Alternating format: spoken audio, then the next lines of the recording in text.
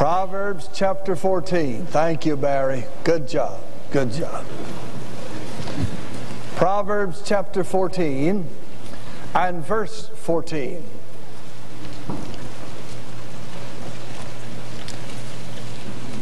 The scripture says, "The backslider in heart shall be filled with his own ways." The backslider in heart shall be filled with his own ways. The word backslider is the heart of what I want to share with you today, because the Bible has a lot to say about backsliding. What is that term? Well, first of all, that's an insurance term. Backslide. If you don't pay your insurance premium, what happens to your policy? Who said that? It doesn't backslide, it what? It lapses. That's the word I'm looking for. Because if you lapse, that means that it ceases to be. It's also a medical term. Because when a person becomes ill, they lapse into sickness. But through treatment, they begin to get better. But if something goes wrong, they don't take their medicine, what happens? They relapse. That's right. They go back, just like they were. This word backsliding is a theological term, and it talks about either lapsing into sin or relapsing back into the world. There are those who start out to follow God. They're on fire for God. They can't get enough of God. They're excited about God. But then something happens and they relapse. They backslide. They get away from God. They go back to their former life. They go back to things that they should not be involved with. As examples, the Bible has many names that really would cause us all to shudder when we think about them. For instance, one of those names would be Judas Iscariot. Because here is one who lapsed, as it were. Demas is another, where the Bible says of him, "Demas hath forsaken me, having loved this present world." Names like David and Bathsheba linked together to reveal the condition of their heart and the activities of their life. And David, when he repents, he prays, "Lord, restore unto me the joy of thy salvation." Names like Ananias and Sapphira in the New Testament who lie to God and end up being killed. As we consider the backslider, our thoughts, my thoughts, would go to a man that many of you may not know his name, and yet you know about him. His name is Elimelech, found in the book of Ruth. For it was Elimelech, you remember, who lived, as the scripture says, in the days when the judges ruled. And this man lived in Bethlehem, Judah. The name of his town, Bethlehem, the house of bread, Judah, praise. So he lived in a town where God supplies the bread and where the people praise God for His grace and goodness. He's in a place of worship. He lives in a town of might and where there's all kinds of things going on for God. But there came a time when famine came. Now you would think that if this man, whose name, by the way, means God is King, that if a famine comes, that he ought to know if God is king, it's just going to be a short-lived thing, because God's in control. If God is king and I'm living in the city of bread, then God is going to supply my food. If God is king and I'm offering Him praise, the Bible says that He inhabits our praise, and so we ought to be able to relax and rejoice in the Lord. You'd think that He would do that. As a matter of fact, don't you think that every Christian ought to know that since He is King and since He is in control, that whatever comes our way, God is in it, God's going to be with us, and God's going to supply. And yet there are those things that happen in people's lives who, when they come, they backslide from God. Elimelech, when the famine came, he denied the sovereignty of God in his life and prepared to move himself and his family to the land of Moab. Now Moab, you remember, is a country which is under the curse of God. In the book of Deuteronomy, chapter 23 and verse 3, the Bible tells us that this country has been cursed by the Lord. He will have war with Moab continually, the Scripture says. And so this man, who is a God man, this man whose name means God is King, when the trial comes, when some hardship comes, he says, I'm out of here. I'm going back. I'm going over to Moab, and I'm going to move my family there. I'm sure that he had a lot of good reasons for moving his family to Moab. I'm sure he might have said to his neighbors, well, there's a famine going on around here. So I've got my responsibility. I've got to feed my family. So I'm going to move over to Moab. Does that sound familiar? Do you know somebody perhaps who has said, I've got a responsibility to my family and I can't go to church because I've got to work to feed them? I've got a family to take care of and I can't tithe. I've got to take care of all these expenses we've got. After all, we've got a house to pay on. We've got 3 new cars to pay on. I've got a new boat to pay on. We've got a house down at the beach that we've got to visit every now and again. I have to pay on it. And I've got so many things that are pressing me. Hey, who told you that you had to have all those things anyhow? And so they become weights that drag you away from God and over to the land of Moab. So there's a famine going on. After all, I've got to take care of my family, and he moves over to Moab. Or maybe he might have said, there are just no good jobs around here. And since I've got a responsibility, I can get a better job, and I can bring my children up in a place where there's going to be plenty of good jobs. Listen to me now, I'm going to meddle just a little bit. You'd be a whole lot better off, Mom and Daddy, to keep your children at home in the summer and not let them work on Sunday, and get them into the house of God and spend time with them worshiping the Lord, loving God, praying together, than a little bit of money that they're going to get, which is going to make them want to cut the ties with you and run off from home anyhow. Well, there are a lot of good jobs over there. I'm going where the money is. I'm going where the opportunity is. I'm going to go out there so that I can get whatever the world has got. Good reasons. Sounds logical. Then he says, oh, I know I'll have to raise my sons in a pagan society, but after all, me and my wife love God, and we'll pray with them, and we're going to teach them, and we can be a witness for God.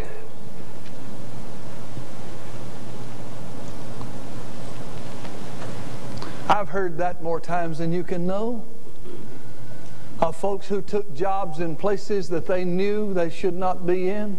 Oh, preacher, the only reason I'm going to the bar now, I really don't drink. I just like to hear the music. There's a Greek word to describe that. Yeah, you know it. Baloney. That's it.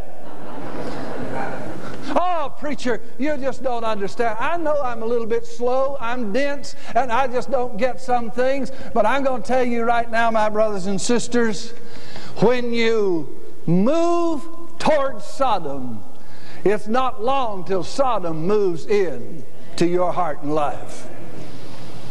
And here's a man says, I'll just go over there and I'll be a witness, and we won't stay long. Sin will take you farther than you want to go, and sin will keep you longer then you want to stay, and sin will cost you much more than you want to pay.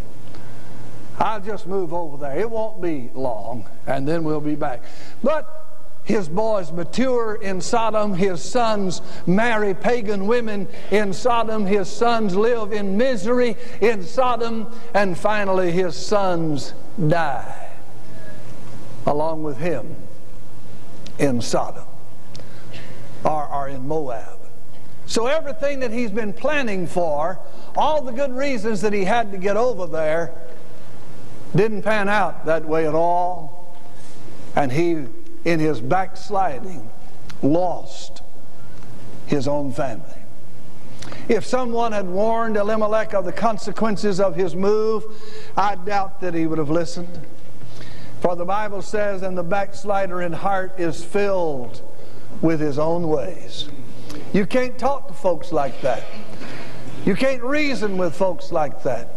They've got all the answers, and they're going their own way. Well, what is the identity of a backslider? What is a backslider? Oh, preacher, I know the answer to that one, you may think. It's a man who gets out of church, cheats, steals, lies, curses, commits adultery, falls into sin, gets into crime. Well, he can do that. But that's not a good picture of a backslider. For you see, when you see a Christian out in the world, don't look at what he is doing to find his backsliding, but look at where he left God, when he left God, and what he was doing when he was leaving God.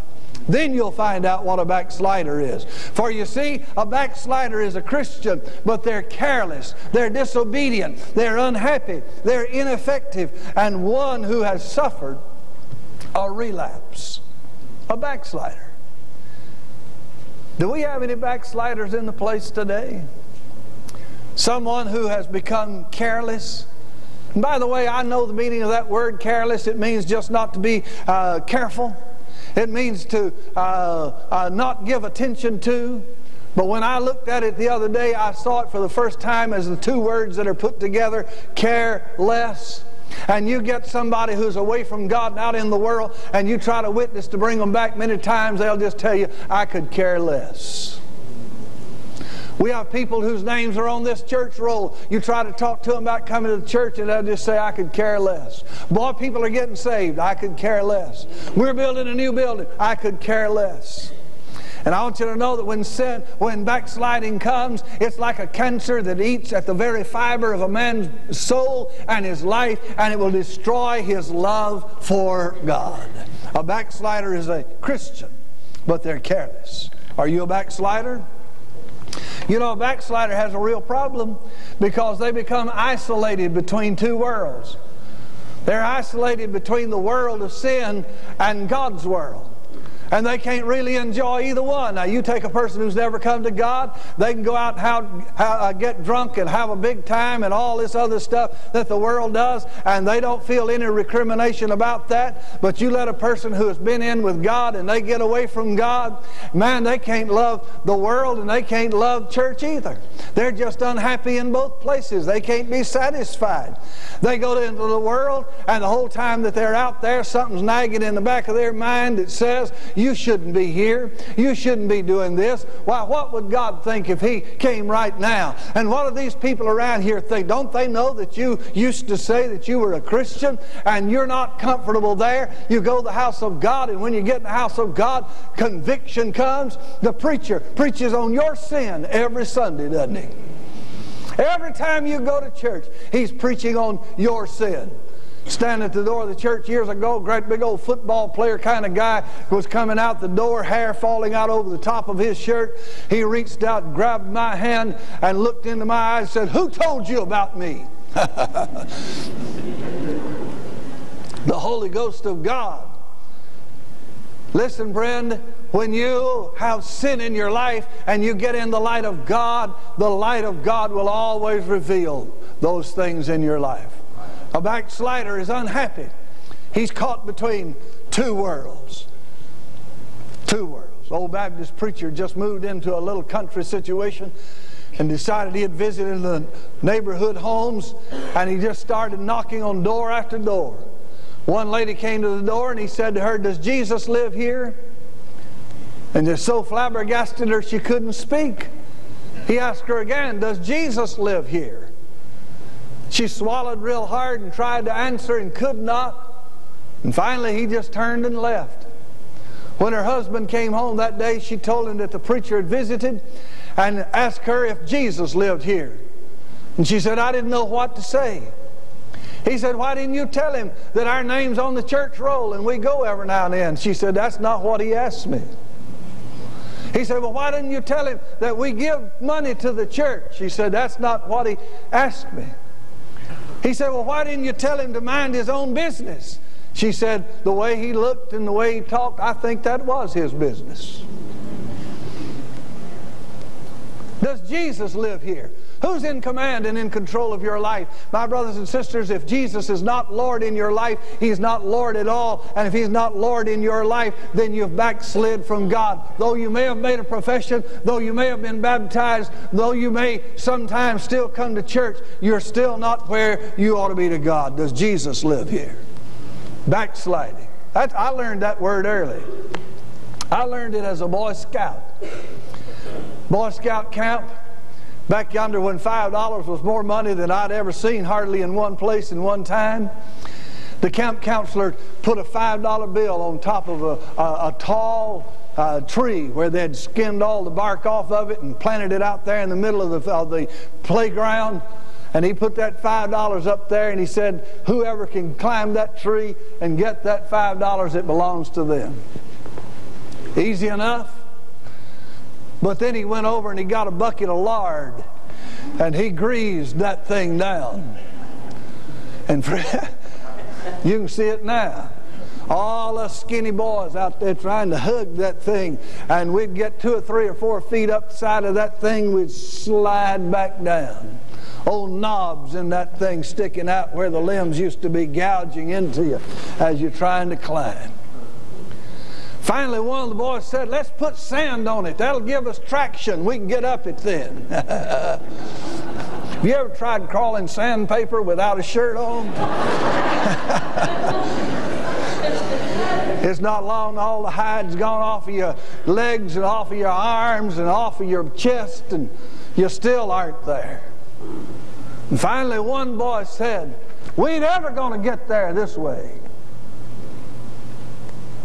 And we got the biggest and the stoutest young'un that we had and had him to hug the tree. And then one of us crawled up onto his shoulders and stood up and hugged the tree. And another one crawled up on his shoulders and got above the grease and got that $5 down. And the boys shared it. Teamwork worked then, it'll work now. And I want you to know, dear friend, that when you're away from God, sometimes you need somebody to come alongside of you and boost you up and point you back to the things of God and find His ways for your life. What is the condition of the backslider? The condition of the backslider is an awful condition, and it just means that they are out of shape. They're out of whack. They won't work. I saw this illustrated when I was a young father. I grew up with bicycles. Back when I was a boy, bicycle tires were big tires. They come back out with those now. But they were big tires, and you could just ride them and didn't seem to anything bother them. But when my children were small, they came out with those bicycles that have tires on them about the size of your thumb. Now, they'll go fast. But I found out the importance of spokes. Because if you get a spoke that it's a little bit slack and you hit a bump, that old tire, that wheel will just twist all out of shape. Have you ever seen that? Riding along and going to jump up over the curb and you hit that thing and the wheel just folds up on you. That's the way a backslider is. They're bent out of shape. You've seen a few people who was bent out of shape, hadn't you? Matter of fact, some of you got bent out of shape yesterday. I don't know what it was that did it, but something just sort of got you all out of whack. And a person who is in a backslidden condition is not good for themselves. They're not good for the family. They're not good for God. They're just out cold and they're indifferent. They're out and they don't know what to do. A good picture of that is the prodigal son. You remember the story? But what put the prodigal in the hog pen? You ask anybody about him, and that's where we locate him automatically. He's in the hog pen. But what put him there? First thing I want you to note about this man is that he was unhappy at home. For he said to his father, "Give me what I've got coming. What I'm going to inherit someday. Go ahead, give me." You see, when you get an attitude, instead of you being the one who is giving, you're always wanting to have your way and demand your thing and have it now. Can't wait for maturity. Can't wait for another time. But I want it now. He's unhappy at home. And so he says, "I want to get out of here. I want to do my own thing. So give me what I've got coming." Not only is he unhappy with his home, but he's unhappy with his brother. Now you don't catch this until he comes back home. And then when the elder brother finds out what's going on, we find out the nature of that elder brother. And he's been that way all along. And he's made life miserable for his brother. How many of you grew up with an older brother? Let me see your hand. Good, many of you. How many of you know that older brothers never make a mistake? How many of you know that older brothers are perfect? How many of you know that older brothers, that your parents say, "Why don't you be like your brother? Why don't you make grades like your brother? Why don't you?" And we're always compared. And this boy, this younger brother, I'm sure must have had to live in the shadow of his older brother. And this brother was one of those, he was a good farmer. I'm sure his daddy told all the neighbors, "Hey, if I died today, my older boy could take over and he could run the farm just as good as I can. Why, you ought to just see my boy." And here's that younger brother over here living in his shadow. And he's unhappy with his home. He's unhappy with his elder brother. And he's ready to leave home. But why did he end up in the hog pen? He could have come home before he did. Did you know that? When his money started running out and he saw he didn't have enough to pay this month's rent, he could have said, "I will arise and go to my father." Why didn't he? Before he pawned everything that he had and he came down to nothing, he could have gone back home, because though he'd pawned his last shirt, the father's got a robe waiting over at the other house. He could have gone home. Why didn't he? He could have, but pride got in his way.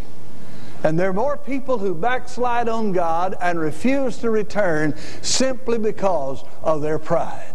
They're afraid of what somebody's going to say. They're afraid of what somebody's going to think. Hey, it doesn't make any difference what the rest of the world does or thinks, as long as God's standing out there with his arms open. Hurry home! Hurry home! Yeah. Get back to God. Get back.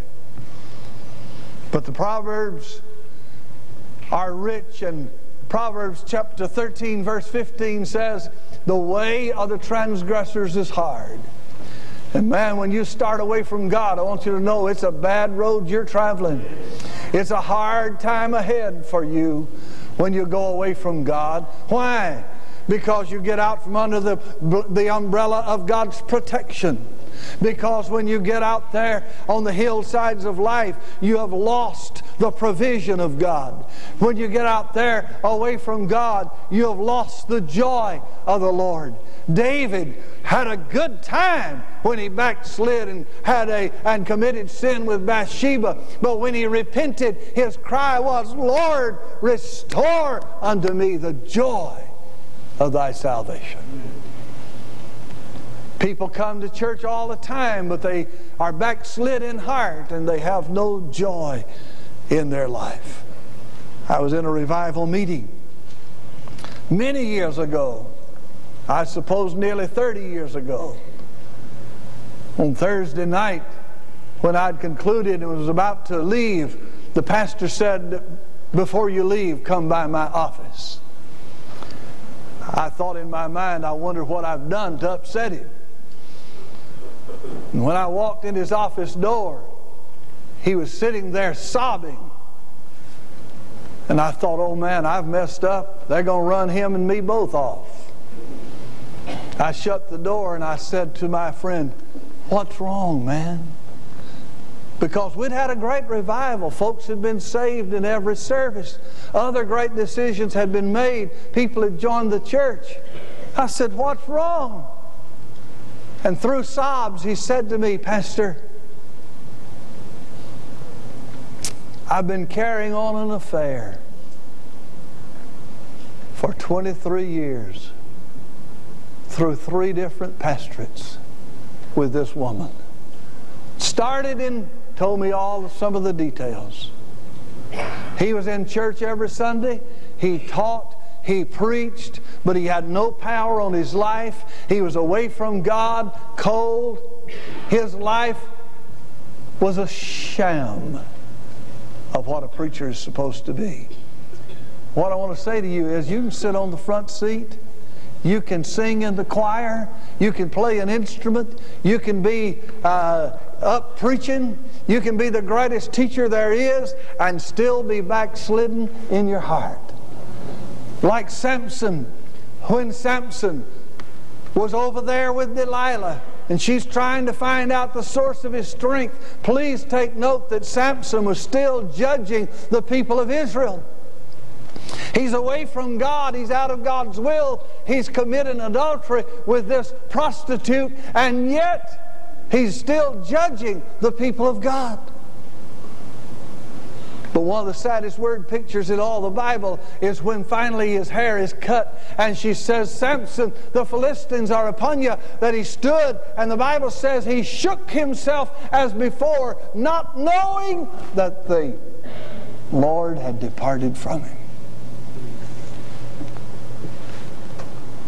And when you get out into a backslidden condition, you not only lose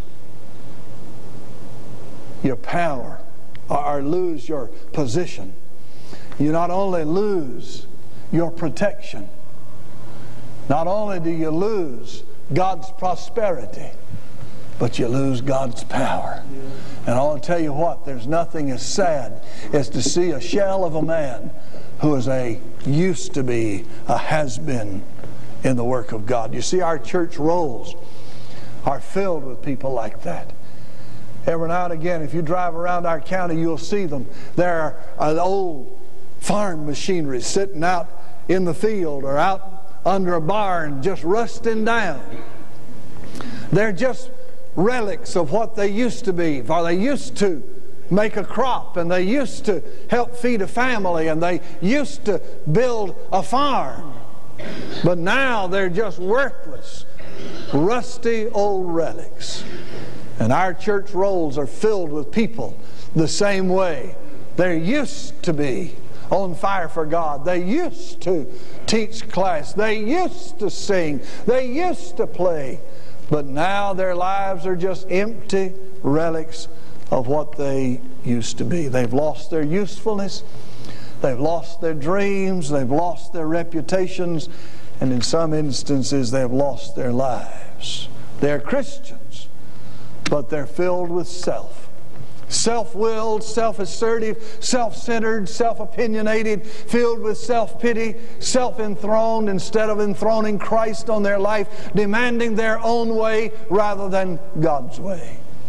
What is the condition of a backslider? His state is insecure because he has no sense of salvation security whatsoever. He is filled with apprehension and with uncertainty. And a man who gets away from God, the first thing he loses is the awareness that if I died today, I'd go to be with God. His profession is insincere. He's in church. He may be teaching, preaching, still holding an office, but he's a backslider, and there is no sincerity about his whole life. His life is inconsistent, for our testimony and our life are to be one and the same. And his service is ineffective, for he serves in the energy of the flesh instead of the energy of the Spirit, and he bears no fruit to the glory of God. What is the correction of a backslider? get back to Bethel. You remember Jacob? Jacob, that brother who was running for his life, and he stops down at a place called Bethel. He calls it Bethel because there he dreams and he sees the golden ladder and angels ascending and descending. And in the morning he said, "This is the house of God, Bethel." Now he's been in a far country and he's on his way home. And on his way home, God says to him, "Get back to Bethel." For you see, at Bethel, we see Jacob at his best. When you see him cheating his brother, you see him at his worst. When he's dreaming of angels ascending and descending, you see him at his best. When you see him tricking his dad into believing that he is his brother, you see him at his worst. You see him at his best when he's wrestling with God, the angel of God, and demanding a blessing. You see him at his best when he's commanding his family to bring their idols and he buries them beneath a tree there on the way. You see Jacob at his best when he's making his way back to God, to the house of God. Remember the good days. Recount your wayward ways and get back to Bethel. Where is the blessedness I once knew when first I met my Lord? Back to Bethel I must go, back where the rivers of sweet waters flow, back to the true life my soul longs to know. Back is calling me and I must go back to Bethel. How do you get there? I want to give you an RC for a backslider. An RC. By the way, when Dr. Bayer invented acetyl salicylic acid, that's a mouthful, isn't it? I'm right proud I said that without stuttering. He invented a wonder drug. It was a miracle drug. It does amazing things. It treats about everything. What is that, preacher? We call it aspirin. Bayer aspirin. I call it BBs. Bayer bullets. You can shoot them at a headache, muscle ache, a stomach ache, toe ache, about any kind of ache you got. And aspirin's good for it. The doctor says take 2 aspirin, call me tomorrow. A BB. But another BB is back to Bethel. And folks, if you're backslidden and you're able to get back to God, you've got to go back to Bethel. What does that mean? The RC is this: repent and confess. David said, "A broken and a contrite heart, O Lord, thou wilt not despise. I was shapen in iniquity." David said, "I have sinned, Lord, against you. God, forgive me, forgive me. Wash me, cleanse me." And when he repents in his heart, he confesses with his mouth. Then there's rededication and consecration. For when you come to rededicate your life to God and confess, "Lord, I've sinned, have mercy on me and restore me back to the place of blessing," then you say, "God, I consecrate my all on the altar. I'm giving you my heart. I'm giving you my life. I'm starting all over, God. I'm coming and you take me now. Mold me by your will." And the third RC is restoration brings communion. And when you're restored to God, you're brought back into a right fellowship with God. The Lord said it this way in Revelation 2 and verse 5, "Remember your first love, and from whence thou hast fallen, and repent."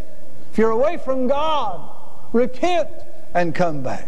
Get back to the better life. Get back with God, God's people, and God's ways. Back to active service for the Lord. How do you do that? By simply turning around and coming to God. One of the great cathedrals of our world was noted for one of the statues of Jesus. A woman was cleaning the floors one day when a stranger came in, and stopped near the back of the church and looked, and he saw that statue, and he was unmoved, and he said to her, "Why, there's nothing special about that statue."